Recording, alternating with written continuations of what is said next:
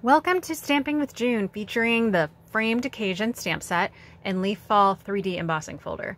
I'm June Lucal, and not only have I been a Stampin' Up! Demonstrator for 16 years, but I'm also a licensed K-12 art teacher with a minor in graphic design and illustration. I'm also so glad you stopped by to see what I have to show you today, particularly because I erased the first version of this, and this is now about the fourth time I've been trying to make this actually work. So, and it looks like I only have 36 minutes of memory, so I better keep it quick. All right, so first of all, we are going to be using the Framed Occasion stamp set and Leaf Fall. So there, these two. All right, and we're also going to be using the Stamparatus for this particular card. So as I mentioned, this is about the fourth time I've been running through this, so I just want to show you a couple things. First of all, this Stamparatus is very versatile. You can turn this around and it looks much more intimidating than it actually is, but it's really neat because you can adjust it. There's so many ways, so versatile. So first of all, I started one, and I just want to show you, we're going to be turning this 45 degrees at a time, and it's going to actually make a wreath. It's going to be really neat. So this first one I've actually put on already, and it reminded me a little bit of wheat, or it could be like, I don't know, seaweed or something. So I am going to, if you can see this, I used the stamp pad, I lifted it in the air, and I'm stamping this what's it called? Polymer. Just, boy, my brain's not working. Okay, polymer stamps that attach to the plastic. All right, so I've already stamped this one. I'm going to turn this slightly. And this is a 3.5 inch square, by the way, and then I've drawn those myself. So I'm gonna stamp that real quick.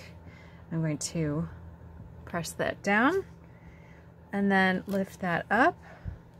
And I know it didn't quite ink completely. If this had been held down with magnets like I normally do, you could ink it up and put it back down exactly in the same place as you were. It's so hard to re-stamp things by, eye. But the Stamparatus really helps that. So anyway, I want to make this as a wreath, and it's much easier to not have the magnets and just shift it around. It goes pretty quick when you can get it into a rhythm here, and before you know it, you got a wreath. So you can see it's sort of, makes me think of straw. I know, you got to have a little bit of imagination for that one. But here, I'm almost halfway here. I think I am here, halfway. Oops, that one got a little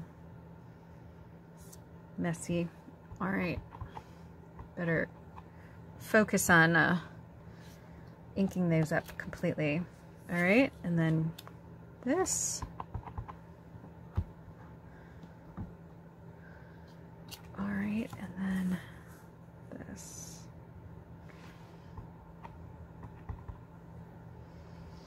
All right, so there I have my wreath. Looks good, doesn't it? All right, so I'm going to add four different stamps here. I'm done with the crushed curry. Whoop. Oh, come on, close up. All right, I'm going to use soft succulent. All right, and I want to use this kind of eucalyptus kind of thing. So I'm going to,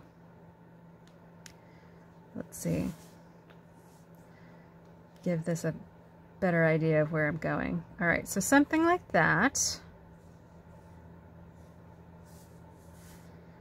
All right. Okay, so now I'm going to take this, I'm simply going to lay it on top. All right, look how easy that was to get that where I want it to be. All right, now I'm going to take the soft succulent ink pad,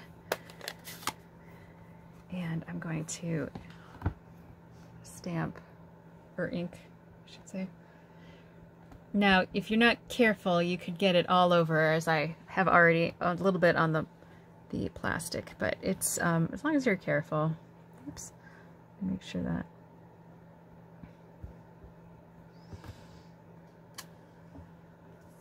Now I'm only going to do this 4 times because this is kind of a long one.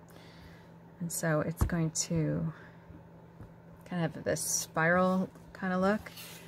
And it's always the one that looks like a square to me. But like I did the wreath, I did that 8 times, so this is only going to be 4. So it depends on your element, I guess, right? Okay, almost done with that.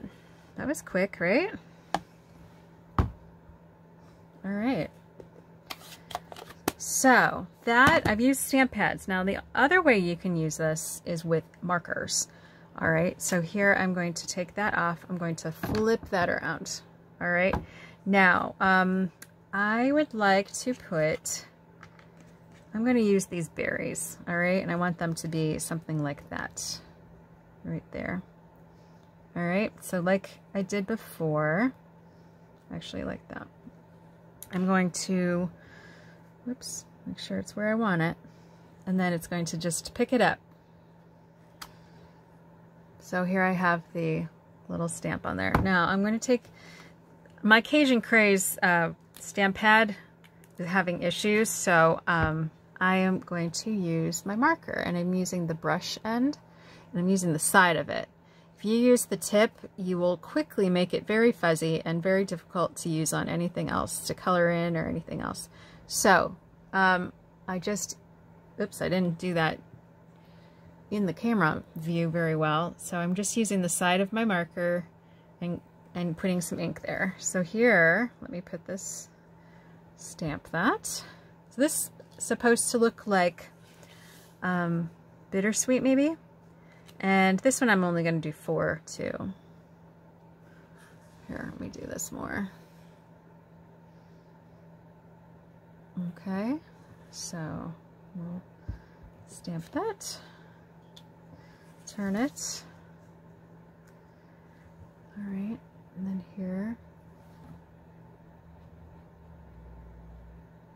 This is a great way to get more than one color on it. If you would like a multicolor kind of stamp, you can do that, and you can use several different markers. Very handy technique. All right, but in this case, I just want it to be Cajun Craze. So.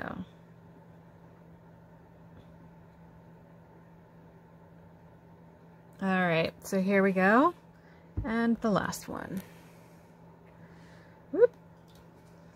Came along for the ride. All right, and the last thing I want to do is this little leaf. All right, I want it to kind of look like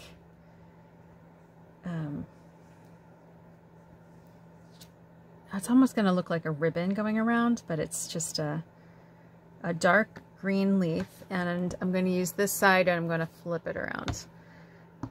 Although I very easily could take this out completely and whoops, almost dropped that one on the floor. All right, I can move that. So here we are. Oh, let's put this back. And all right, so here we'll pick that up. All right, and get that ready. I'm going to use on this one, I'm going to use the darker version of that soft succulent. This is Evening Evergreen.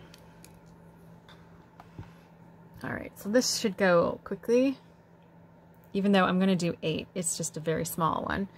All right, so there's one, and I'm going to turn it and make sure that this is back where it's supposed to be, and I'll get that arranged there. It's a good way to be to practice your ambidexterity, because I'm doing this with my left hand, which is not my dominant hand. But it's good practice. We should always, you know, use both sides of our brain, or our bodies, and you never know when you're going to break your arm, or, you know, for some reason not be able to use your non-dominant hand. Then you'll be good at it by the time that kind of thing happens. So I once broke my wrist, and it was a pain. So I speak from experience. Okay. And then, whoa. Oh, that worked out actually. All right. Almost. And then this one.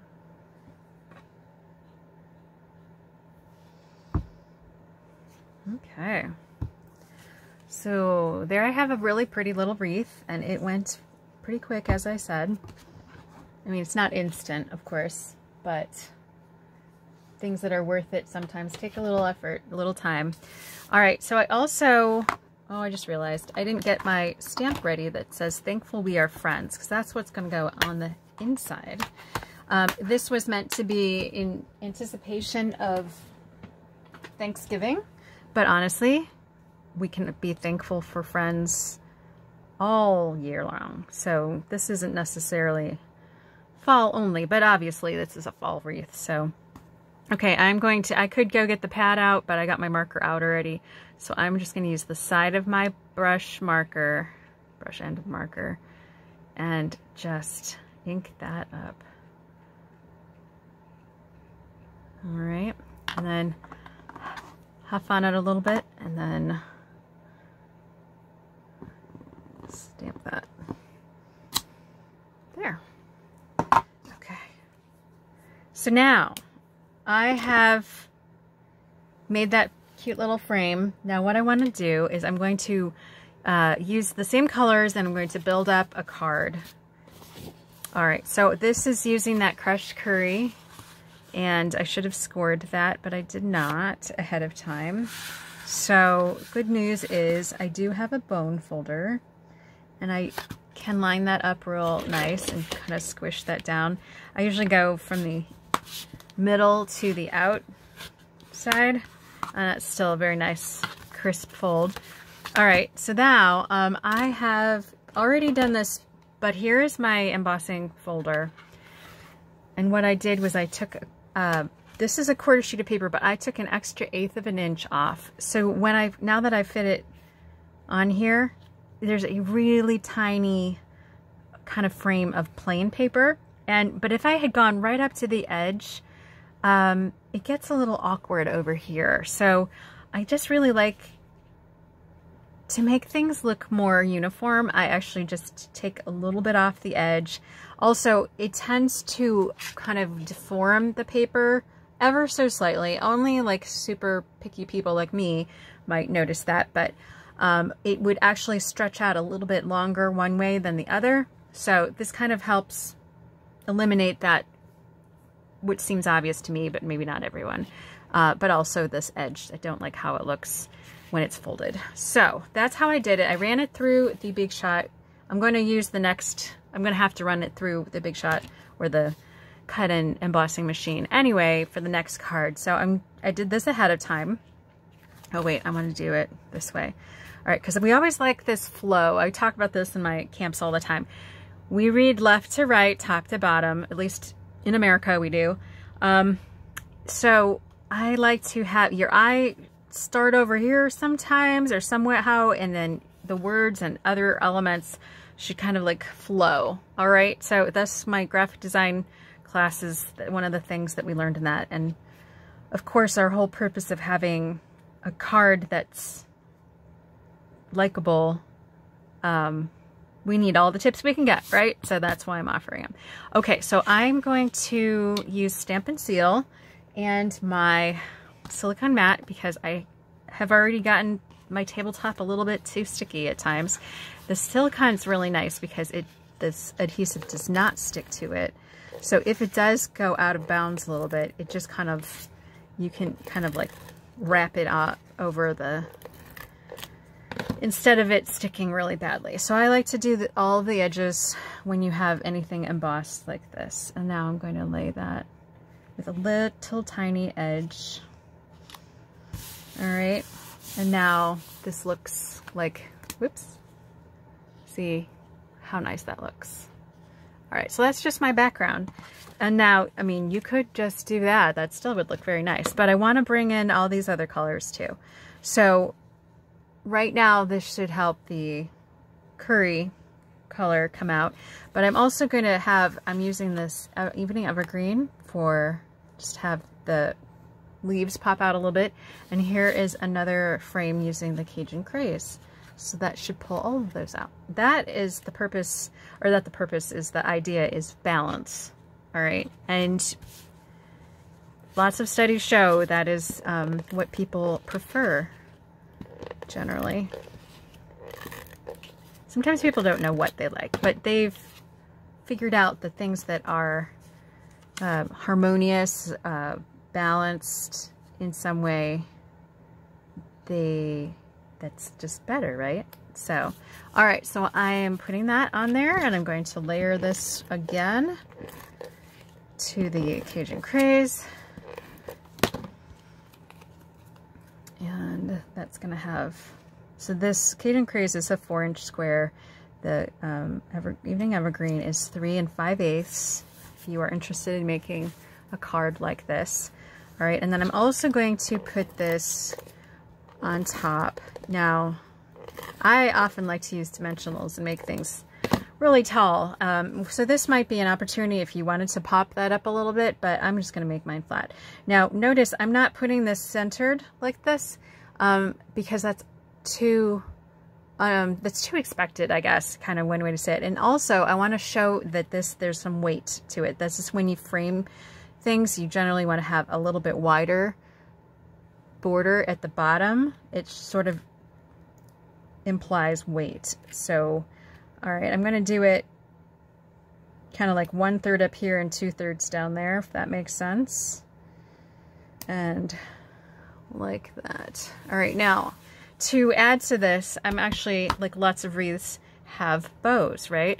So I have this beautiful shimmer ribbon, satin shimmer ribbon, which is the soft succulent. So I've got all those 3 different colors of cardstock, and so I wanted to have something soft succulent. So here I have it. Now the way I make bows is I make a little fold over like that, and I hold it with my left hand, my first finger and thumb, and then I wrap this around, let's see, wrap it around my thumb, still holding on to it, and then I make another little fold and then tuck that in where my thumb is. So I'll have to move my thumb a little bit as I go, and then you can pull that. Now you're going to have to adjust that a little bit. Sometimes you have to keep pulling it so that they are even and tight. But you can make pretty much a perfect bow this way, and see how that works? All right. Now, there. Okay, now obviously that looks weird. I want to have more of a banner tail. So the way you do that, in case you didn't know this, you fold it in half like that, and you can take your scissors and you can cut out like that. Oops, let me cut a little bit more because that wasn't cut right in the first place. All right, so there is a little bit of a little banner tail here, and then let me do the same thing over here. Okay, cute little bow. I like tight bows too. All right, now I want to stick this on, and the best adhesive for that is the glue dot. All right, and the easiest way to do that is to find the adhesive dot and then press the back of whatever your 3D item is, and then you've got that on the back of your item, and you can put that there at the bottom of your wreath. Okay, and there you have it. So there's my first card. Not a lot of time to show you my next one, so take a good look here. All right, so my next card is using the same, well, not the same.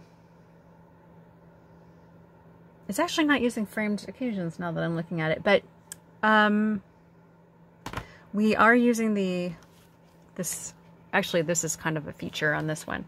So the way I'm going to do this, I'm going to actually ink up one of the sides. So you can deboss and emboss, which is basically press in or pop out. That's the difference of those two. So what I'm going to do is I'm going to take, I want the background, the sky, to be light blue. All right, I'm going to use this balmy blue. All right, so I got to figure out which side would be the sky. This side would be the sky behind these leaves. All right, this is a really tight pad. Here we go. Okay, so I don't want to go too crazy with this. I just want a hint of blue. So I'm going to literally wipe this on the folder. All right. Ooh. And kind of get the top layer. I don't know if you can see, but it's starting to be, this is a light color anyway, so if you were using a darker color, it would be a little more obvious. And this one's being very sticky today. I don't know. All right, so here. And also make sure that when you're done with this, you clean it up really well, because I didn't do it as well as I could have, and I kind of made the next card that I did last time a little less than great. So, all right, there I've done that. Now, I'm going to actually spritz, this is watercolor paper. It's like 140 pound hot press maybe? No, cold press, because it's not shiny. All right, so I'm going to spritz this off, not on the table, off on the carpet a little bit, but I'll show you. All right, so here can you see the light? There, you can see that that's shiny. All right, so I'm going to put that face down. Yeah, that's fine. I'm going to do that, face down, close that up. All right, and now I'm going to get my Big Shot, which is the old style one, and not in, like the multi-purpose platform could be in better shape. It got dropped a few times by some customers, so anyway. Oh, I gotta put a plate on top. All right, the nice thing is you don't need two plates though, so you only need one because this folder's pretty thick. All right, so I'm going to roll that through. I'm sorry. Oh, goodness. All right. And by the way, you always put the bent part, the curved part, the hinge, that would be, there's the word.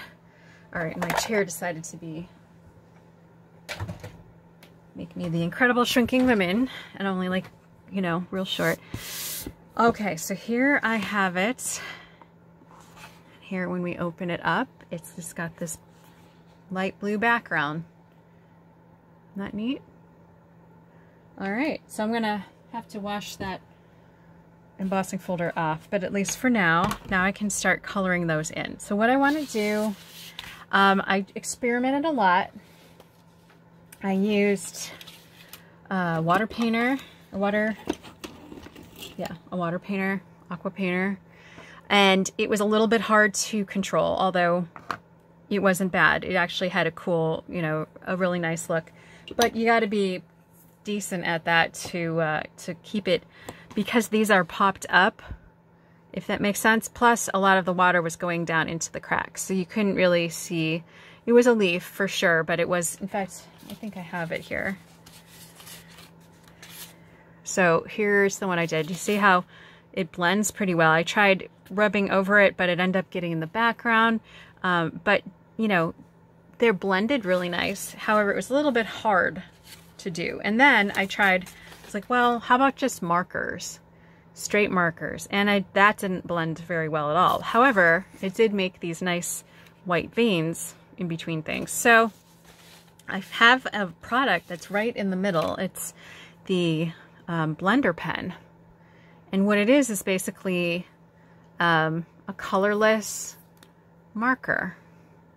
All right, so it can pick up ink just like the aqua painter here, the water painter here. So the same way, but it's has a little more control like a marker. So what I do is I bounce the, to get some of the ink off the pad and onto the lid, and then I can just pick some of that up and I can apply it. So here. And of course it's going to be more intense where I put the marker down first. All right, and then I want to like kind of scatter the yellow around if I'm going to do that. All right, so I'm going to put some here and I put some over there and not have like just one clump in one place. I want to have it here and there. Just, you know, like I did, I used the same colors and I just spread them out. All right, so, all right, I know I have a kind of limited amount of time for this because of the memory in my camera or my phone. I have to do something about that. So here I'm just doing here and there. Okay, now I'm sure the leaves wouldn't fall quite that perfectly, but we're making a card. It's not like real. Okay, so I can of course do more, but let's do the next. I started, by the way, with the lightest color. All right, and now I'm going to use pumpkin pie. And I didn't clean it in between, so not great, but all right. Let's see. I'm gonna do these kind of, what would these be? Shag bark hickory? Something like that. All right, and then,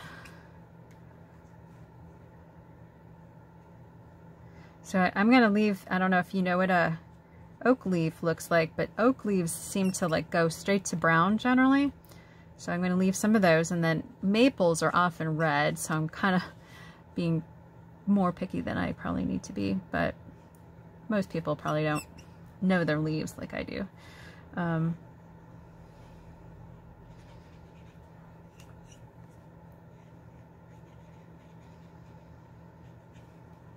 right, so you get the idea, right? We got another one of those kind of leaves over here. But you can see how it has a decent amount of control, but it also blends. So it's kind of like the best of both worlds. And they come in a pack of 3. Oh, I should have looked up the price. It's not too bad though, considering how much markers cost. So I'm gonna, they're useful. They've got 2 ends, so you really kind of have 6 markers. And so see, I've got them all scattered about. All right, so let me do some red. Might have to come back and do some more orange. All right, so let's see. Oh, that's right. I was gonna do the edges in orange a little bit more than, let's be a solid red.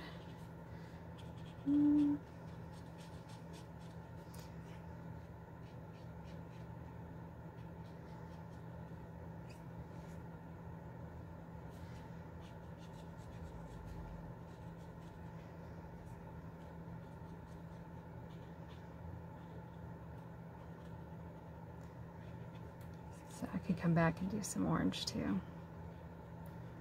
All right, some maple leaves.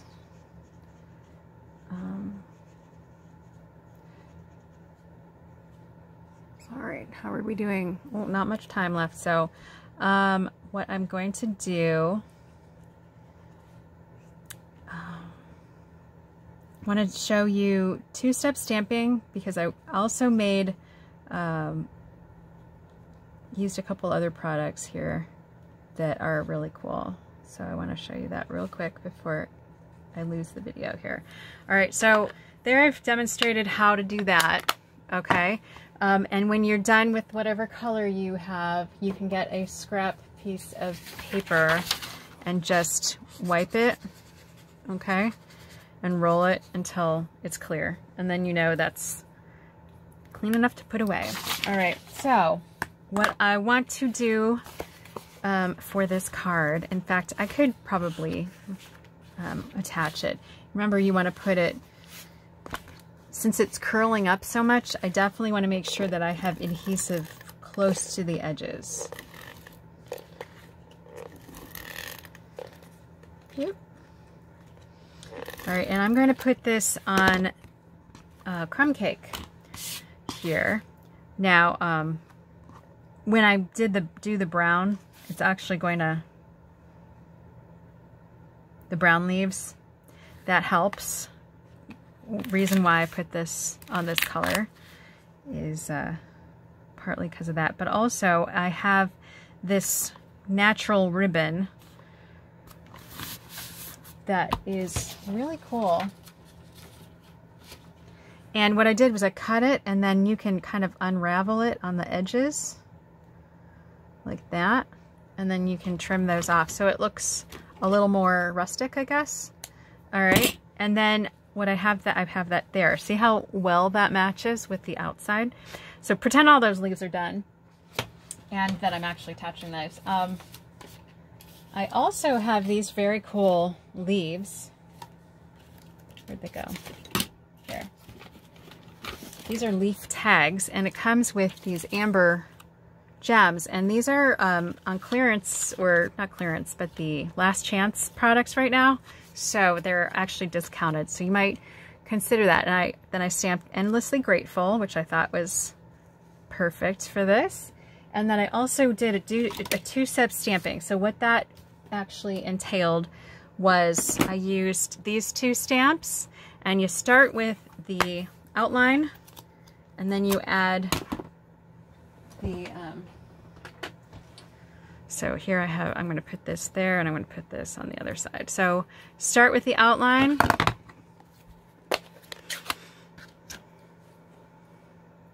Okay. You remember, with these firm foam pads, you do not need to smash them. You barely need to tap them. You'll get ink everywhere, and then it'll be a bigger mess. It'd be difficult to control. Okay. So here I've stamped with the lines first, and then since I got it on the same block, I'm just turning her over. I'm gonna ink that up again, remember, gently, and then I can line that up right on top of those lines and can see right through this. Really great advantage to polymer stamps. And then I can stamp that. Okay, so then if you look closely, it is just slightly outlined with just a slightly darker color. Same color, but you know. So then I fussy cut these, and here I have two.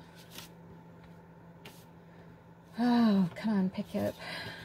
Can't, it's like stuck. All right, here. And then I'm going to put these just kind of underneath. Whoops. And then I could use those glue dots like I did on that bow on the last one.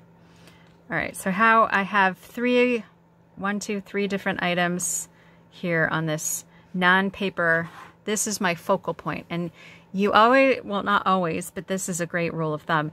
If you have rule of thirds, if you divided this into 3 this way, and then you also had it in 3 this way, wherever they would cross, so here, here, here, and here, if you put your focal point, which is the first thing that you look at, the main thing that you're looking at, in one of those crosshair type areas, you are bound to have a wonderful card. It's kind of a no-brainer. So really, that's a great trick, if you can do that, is to put your focal point in any of these 4 places, and you're good to go.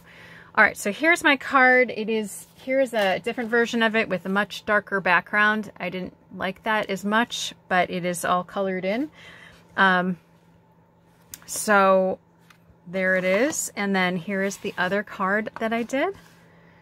All right, and so I've used the framed occasions on the one card, and then I also used, the other one that needs washed off now. I used this Leaf Fall embossing folder for both of these in completely different ways, didn't I? All right, so here are the cards I demonstrated tonight, and hopefully you learned something and you're inspired to get creative yourself. So be sure to check out my website, youcanstamp.com, for the latest stamping news, money-saving promotions, and a link to the online store where you can purchase these items I've used here if you want. Although, be well, I believe Framed Occasions is in the main catalog, so it'll be around for a while, but a lot of these items, we don't keep them for very long because they're so great and they sell out, and we also want new ones to come. So there's always a turnover of products. And I know, for example, these leaves are not going to be around for long. So, all right, come back. Thank you for coming, and I hope you come back on the 4th Monday of the month, which is going to be next Monday. We're going to do a mystery card, and then I always do the Facebook Live broadcasts twice a month on the 1st and 3rd Tuesdays, and both of these are at 8 p.m. Eastern Standard Time. All right, thanks again, and I look forward to seeing you again soon. Bye.